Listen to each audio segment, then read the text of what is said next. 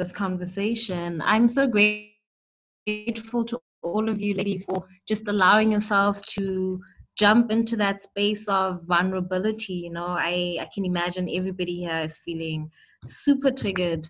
In the words of Assata Shakur, people get used to anything. The less you think about your oppression, the more your tolerance for it grows. And after a while, people just think that oppression is a normal state of things. But to become free, you have to become acutely aware of being a slave. These were words that she uttered in the context of being, a Black Panther activist in the civil rights movement. But I think they're so true, because if nothing else, what these stories that you have just shared have confirmed or have actually shown is that racism and sexism and the oppression at the intersection of those two barriers are daily experiences that we have to live with as Black women in South Africa, but also in the legal profession.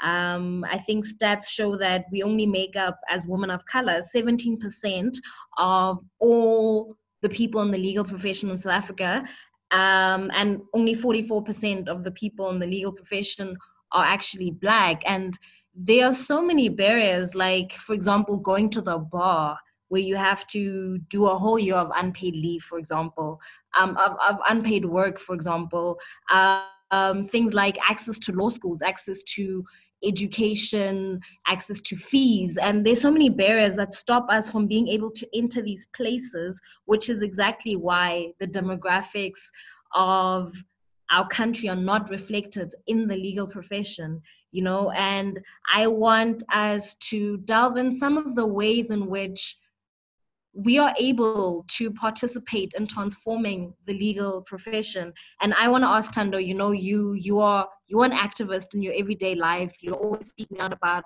against great injustices. But at the same time, there are so many limitations in the law as it exists.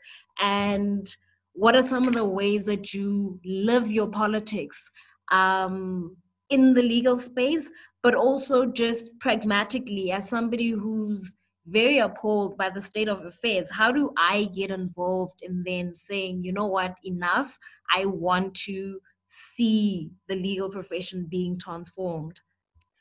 Well, I think, we need to start at the beginning. And for me, the beginning is naming the demon, calling the demon out by its name as the first step to destroying it. And for me, in fact, it's not even about me, but these are the facts. The facts is that our society is really struggling with something called white-hetero-patriarchy. And if you look at all colonized societies that are survivors of colonization, you'll see that the patterns and the pathologies of oppression and how those oppressions have, manifested in these diverse symptoms are very much similar. So for me, for anyone who perhaps doesn't know what white-hetero-patriarchy is, white-hetero-patriarchy is an intersectional system of diverse oppressions that oppress people solely on the premise of their race, their sex, their gender, their sexual orientation, their ability, as well as their socioeconomic class. And white heteropatriarchy, as the name suggests, works in favor for your white, able-bodied, elitist, cisgendered and heterosexual human beings. So our societies have been under the spell of white fatherhood for hundreds of years. And I think the mistake that people make is thinking that we were colonized by accident. I remember having a debate with someone close to me who was saying that, oh no, like Dutch people happened across South Africa because they needed XYZ. And it's like, no, actually it was a very well-constructed system. It was very sophisticated and very well thought out. And psychology is at the core, which is what we see today. We break people down little by little.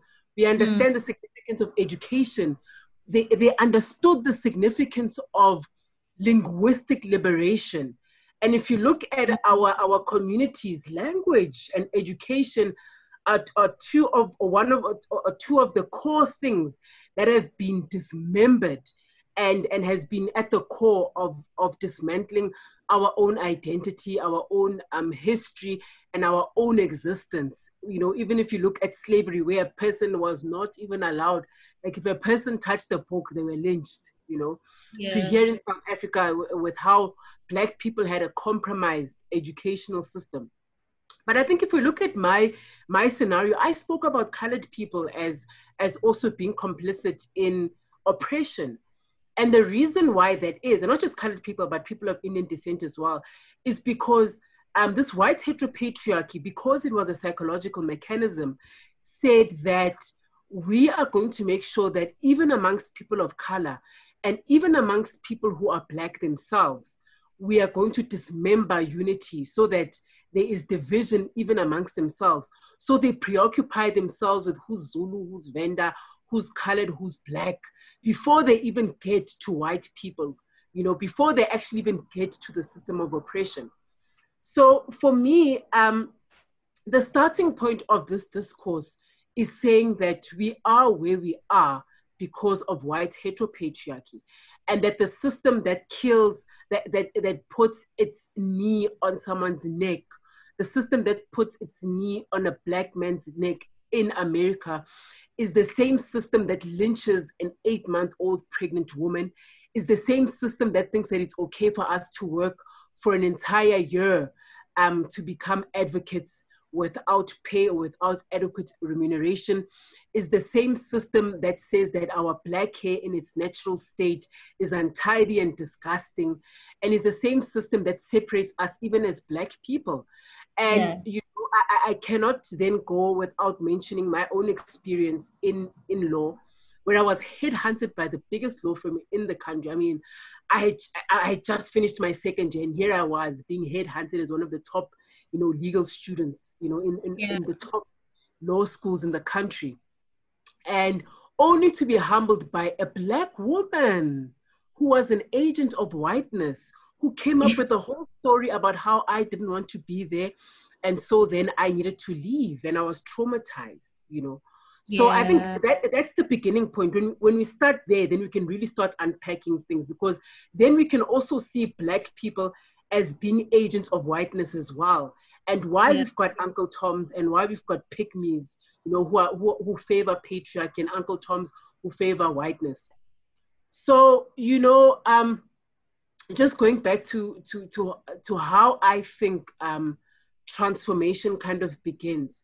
It begins for me by, number one, having that education, not only in our schools, in basic education and higher education, but also integrating that profession in law, in law school, as well as in legal training, and also after legal training.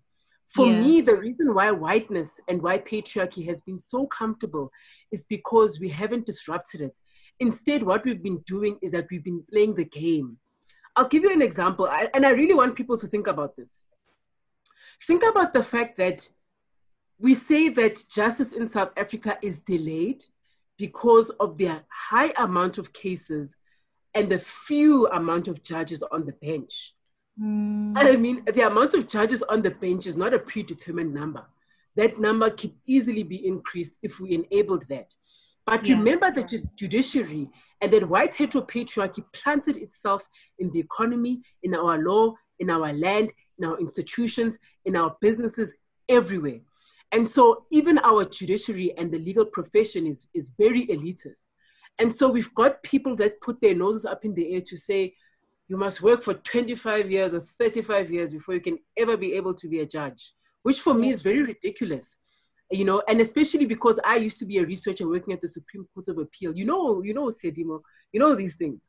So I'm of the view that if we were intentional in undoing the elitism that comes with white fatherhood, you know, by saying, no, let's open up the judiciary. I Thando Gumede, who's been studying for 10 years, who's been at law school for 5 years, who's doing her master's, who's worked in different research organizations, who's worked on the ground with different organizations, who's worked with activist organizations, should be eligible to go to a school designed for judges to be trained, so that I can be trained there. Why am I spending 25 years working as a lawyer so I can become a judge? When the two functions of these professions are vastly different. When you really look at it, being a judge requires you to be someone who is an academic of sorts, someone who philosophizes, someone who's very good at analysis and interpretation. And I mean, if you look at like Lord Dicey, I know I'm looking at a white man, but if you look at Lord Dicey's work, and you know, that's a lot of where our law is premised. It was very philosophical. You know, Aristotle and Plato, they were very philosophical in how they saw the law and how they took it and kind of reworked it in their minds to make sense, you know, in the world around us. And yet we're training people to be something that they ultimately are not going to be, you know. So for me, I can say that the judiciary itself and just the legal profession itself is very elitist. And what we do, because we're so brainwashed and because we think elitism is a nice thing because it separates and divides us, we will continue to have justice delayed, which for me is an insult, especially as someone who works with gender-based violence. I can't afford to have someone who wants to wait for 20 years to become a judge when we need more judges now on the bench to take up the backlog of cases. So if we continue participating in the rat race of elitism, which actually comes from or is underpinned by white heteropatriarchy, we are not going to see transformation for ourselves, and we're also not going to see transformation for society at large, because justice will always be delayed, because justice is being exercised only by a select few. I hear you. I think that's such an important point, to challenge the status quo, because when we are quiet, we are endorsing the status quo, and the status quo is anti-Black, anti-woman at the moment. So to keep quiet is to participate in the continuation of our own oppression. And also when we apply our minds, because a lot of the time we just accept things as they are. We're like, well, I need to wait 25 years to get to the bench, but who made up those laws? Who designed the system to be in that way? And just challenging that and challenging yourself to be asking critical questions all the time is actually so important. The next question, I mean, I want to go back to Kholofelo. She had such a traumatic experience in corporate, just calling out and having to actually interact with whiteness. And maybe even Mpho can chip in here, because you managed to rise up to the top of the top at, you know, a corporate white law firm essentially. And I mean, in these quote unquote workspaces and safe spaces that we create for ourselves, we always talk about call out culture and cancel culture. And essentially the gist of it is that we've been trained to just, I mean, on social media, I can go like hashtag drag somebody and whatever, and just ruin somebody's reputation or cancel somebody if I feel like they don't serve me in a particular way because I'm protecting myself, I'm protecting my inner peace, or whatever the case may be. But if you're in a corporate setting and you actually need this person to somewhat like you, because your livelihood, which is your job, which is your career trajectory, is dependent on you having successful interactions with people who seem like they're out to literally dehumanize you. What are some of the ways that you then in your personal, so we're not even talking about systemic destruction, we're talking about when you are facing personal racism or sexism or intersectional oppression, what are some of the constructive ways of being able to call out this behavior, being able to root it out at the roots, and creating safer spaces for those who come after you? I'll start with Kholofelo, but Mpho, please jump in as well. Okay, I'll tell you how I handled it and how I would handle it had it will never happen, because I will not allow it to happen. Yeah. I've learned so much from that experience. But what I did was call it out. Tando is right. You call out the demon for what it is. I called it out. I said, I feel like you are working me out because I am Black. And how is it that I am the most senior Black in a law firm that's been around since the 80s? How am I the most senior Black when I am a first year associate. And I said, this is embarrassing. We're in Africa, we're in South Africa. There is no representation. And so you have to call it out. And they, you know what, people who have created the system are so intimidated by people who do call it out. They don't want you, and that's why they work you out. Yes. So you have to call it out, make it shake, make it uncomfortable. And you don't have to cause drama or anything like that, but you do have to make it shake, make it uncomfortable, so that that environment is not a safe space for racists. They must be just as uncomfortable to implement racial policies. And that is how you should deal with it, besides leaving that kind of environment, because it's a bigger demon that you can't. I used to fight it, and you really won't win, especially when you're not at the table. You have to have a seat at the table, and I don't mean named partner, junior partner. I mean you have to have like equity. You have to be in there to really fight it, and even then, it's still a little difficult. But rather that than fighting it from the bottom, they will choose a partner over you anytime. Yeah. A partner can slap you and throw you down the stairs. That's their partner. If you don't find it comfortable, you need to leave the firm. So you also need to look at your career trajectory, where you're trying to be. Not every law firm is like that. Not every team is like that. You have to. That's a time where you realign your goals, where you shift your thinking and you see where you want to be in life. If you still want to be, and let's say you're in litigation and you still want to stay in that space, then find a better environment that aligns with your values and no racism. Yo, I hear you. And maybe you can touch on this, but I think sometimes it's so difficult. Jobs are hard in South Africa. We have literally people who are qualified, people who have degrees, people who have good grades, not being able to enter into certain spaces. So when I have to pick between I'm going to get a job and just be able to put food on the table and, black tax and maintain my family and so forth, and calling out a white man at the risk of losing this job that's allowing me to be able to take care of my family, maybe I'm just going to keep quiet. And in that way, I'm perpetuating the cycle. So how have you managed to navigate some of those intricacies in your own life? You make a very valid point, Sia, and it's so true that, as much as we want to speak out, as much as we want to be activists, sometimes you look at this is my only job. If I raise my voice, if I do something, what's going to become of me? And it's reminiscent of some of the experiences that I've gone through as well.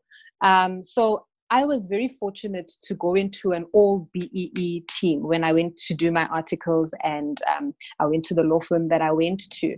And much like Tando's experience, I remember very well the person who oppressed me the most during my time there was another Black woman.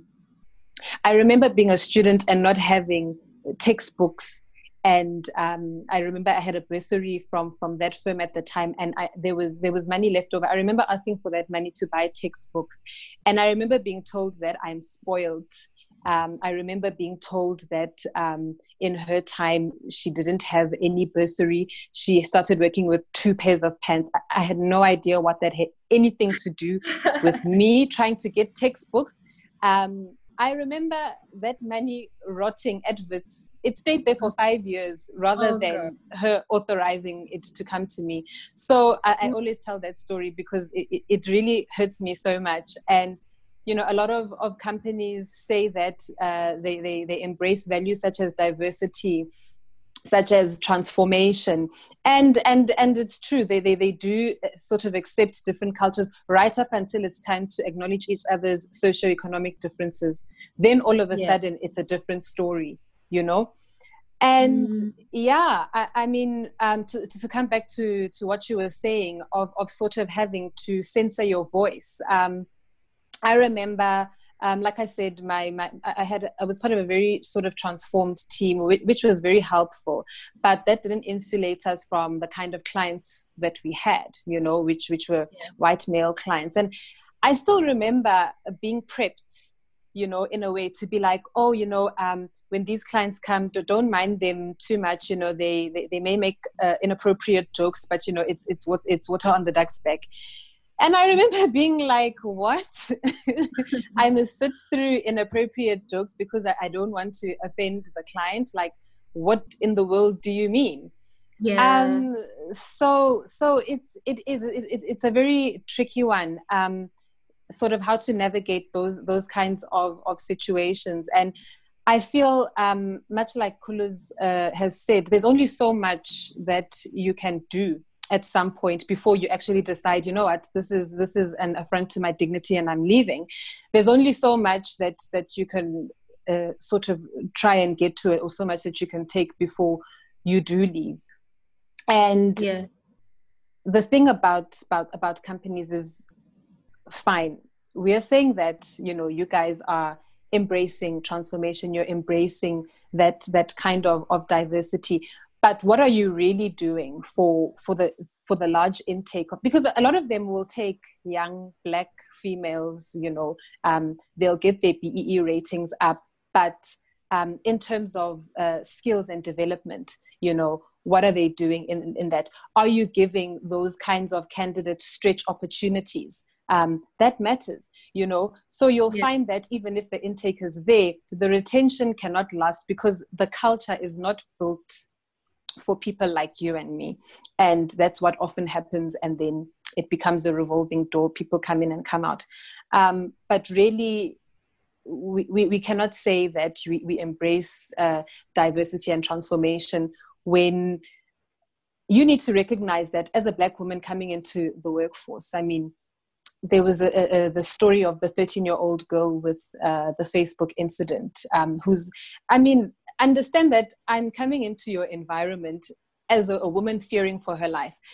Are you appreciating that about me when you're saying that you're embracing diversity and our socioeconomic differences? So I think that a lot of introspection needs to be done by corporates as well, to sort of reflect on how are they living up to the values and those principles that they say they are. I hear you. Communication experts tell us that when facts don't fit into particular frameworks, then society has a difficult time incorporating these new facts into their way of thinking. So when there's no name for a problem, in Kimberly Crenshaw's words, then you can't see this problem. And when you can't see this problem, then you can't solve it. And Khulufelo and Tando speak to this about naming it. Sometimes, you know, when we don't have the vocab, when you don't have the words, when you don't have the names, when you can't identify this problem in a language that your oppressor is understanding, then you're prolonging, you know, you're prolonging the potential for it to be resolved, and this can result in your continued sort of oppression. And I want to ask, you know, Tebello, academia itself is definitely not going to solve everything because you need some sort of action, but action without the groundwork is also just a little bit futile. And at some point we have to be marrying the two, you know. You found a way to marry your activism with practice, because you're still a practicing attorney, but you do all of this activism in which you hold space. I want you to share some of your experiences of being able to actively in your everyday life be challenging all of this while still maintaining a professional career, maybe sharing some boundaries. You know, I feel like as a young person who's getting into the space, I feel like I'm going to be exhausted. Simpio commented here, being an activist on a daily basis, it's depressing. You can't have just your mere existence be a political statement. Sometimes we just want personal fulfillment, we want joy, we want to be happy, we don't want to always be fighting. But at the same time, we do have that moral obligation to be making the spaces better for people that come after us. So please speak to that marrying of your two journeys, but also I think boundaries more than anything, so that you're not tiring yourself out in this work. Sure. I think first and foremost, I want to sort of draw parallels between gender-based violence and racism, I think it is at the end of the day the same demon. The fight or the war against the two is almost, the same intensity. And what I said maybe a week ago was that it's so burdensome that it's always victims of gender-based violence who then have to take to the streets and march, and then have to take to the streets and petition and constantly confront the government or confront law enforcement to do something about gender-based violence. And in the same breath, it's so exhausting that the victims of racism, i.e. Black women specifically in corporate, also then have to be activists. When do we just get to enjoy our positions? When will we just have a peaceful day where we are celebrated for the work that we do and not celebrated because, like Mpo said, you have to, it's a checklist, a BE checklist. And for me, the way I've managed to, almost balance the two. Firstly, I really believe that I am in a position of privilege. I do not have to answer to anybody, but in being in that position of privilege where I'm no longer in corporate South Africa, I do understand that there are institutionalized systems in place that will always put me on a back foot anyway. So in being my own brand, there's still a level of responsibility that I have towards the system, if I can put it that way. I cannot just always speak my mind because I need to be careful as to not to step on people's toes.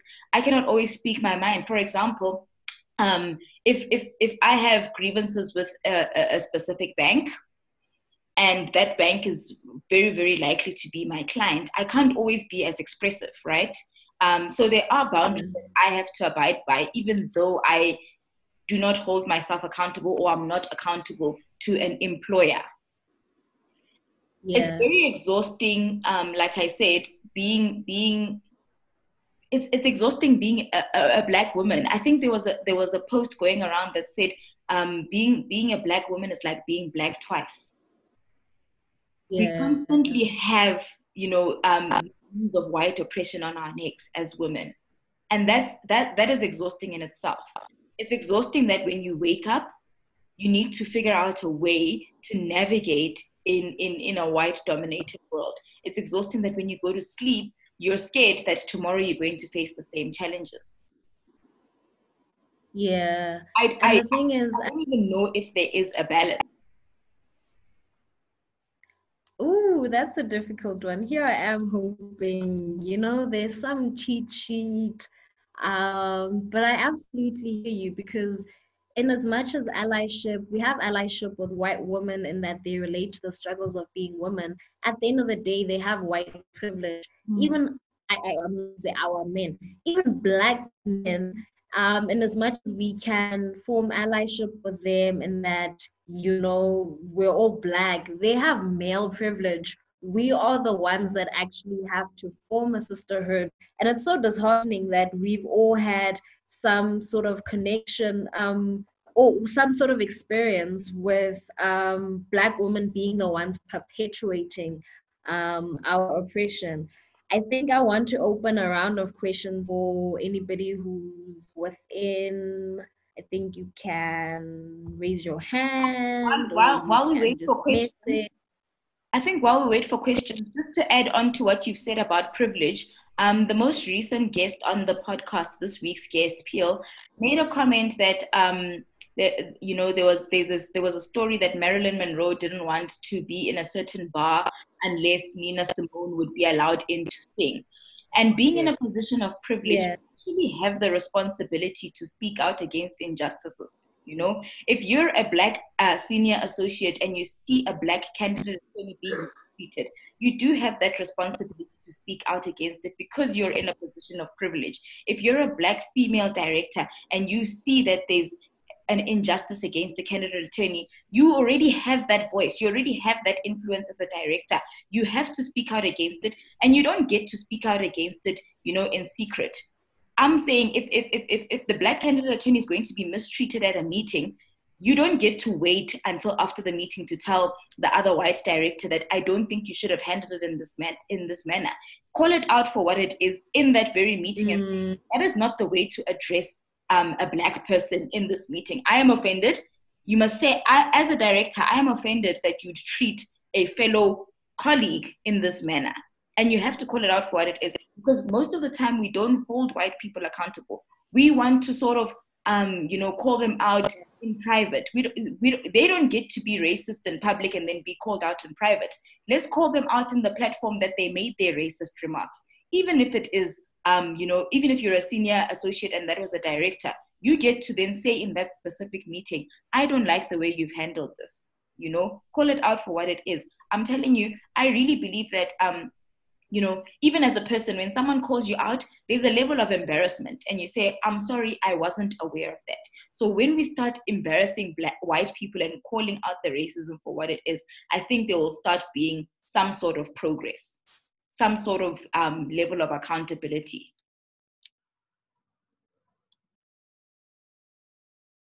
Yeah. Siadimo? Hello? Yeah. I think she's getting some questions ready, Tando. Okay. Okay. I noted Palesa and Sibedi. I think they can unmute themselves and just ask their questions. I do need to note, I've had load shedding since when I said my video can't join. Then we had load shedding. I've been in the dark since, and ESCOM network affects my connectivity. So please pardon my delay. Can we get Palesa first and then Sibedi? I don't know if Debella, you want to create a new link because I'm getting a notification that we're being kicked out of the session as well. I don't know. Will that same link let us back in? Or I have to create a new one completely? Does anyone know?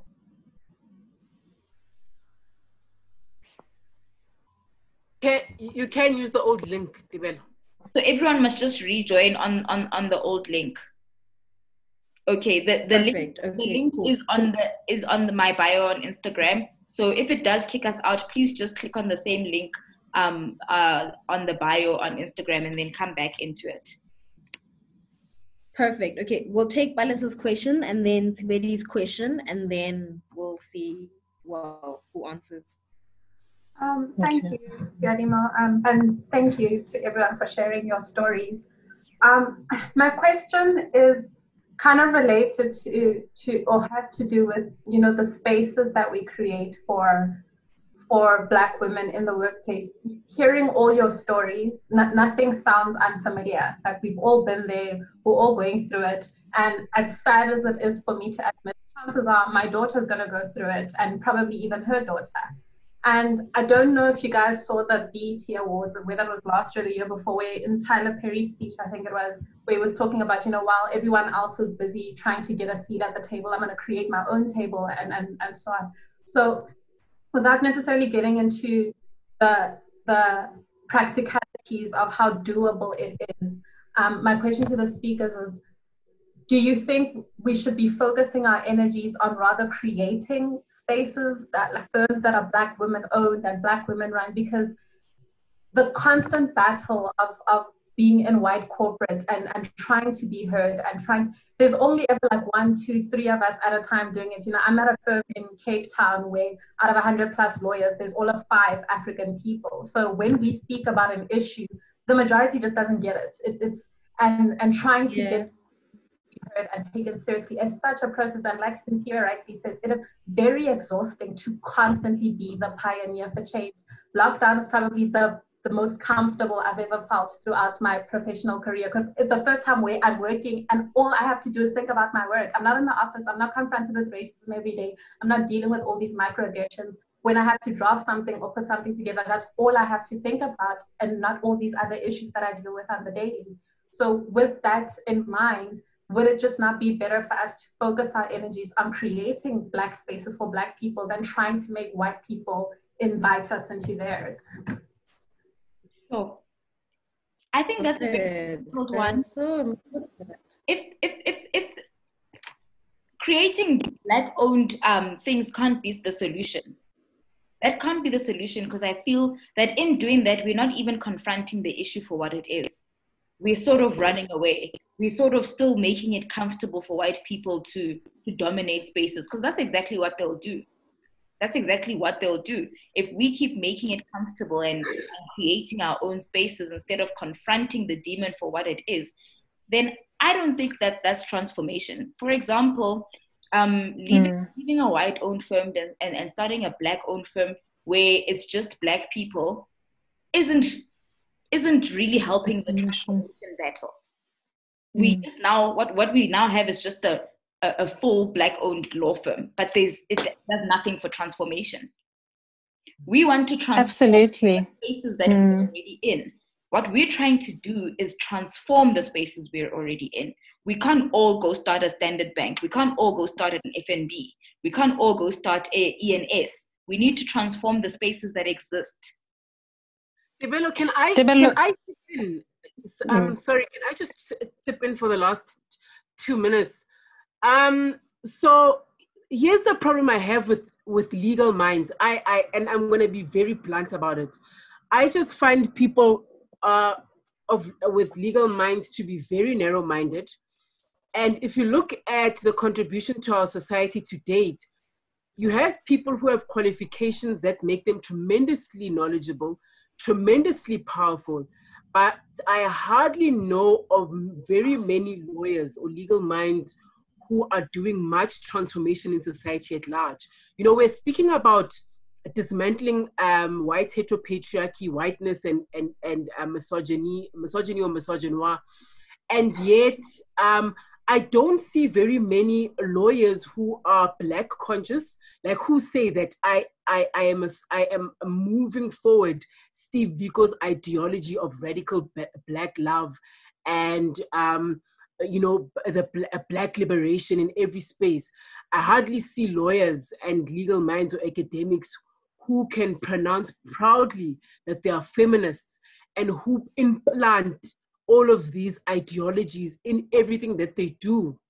So while I think that, I definitely think that we should be leading and owning and even creating spaces if we need to.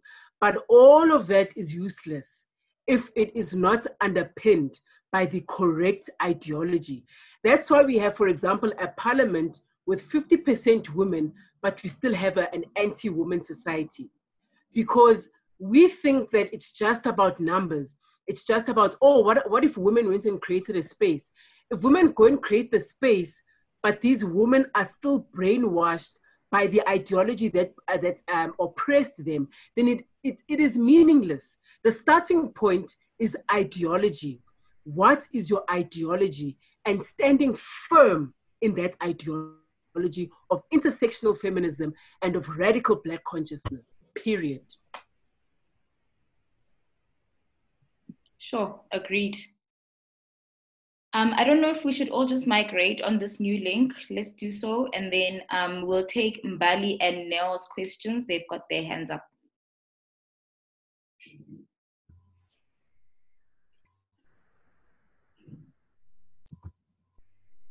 Let's migrate and then I apologize.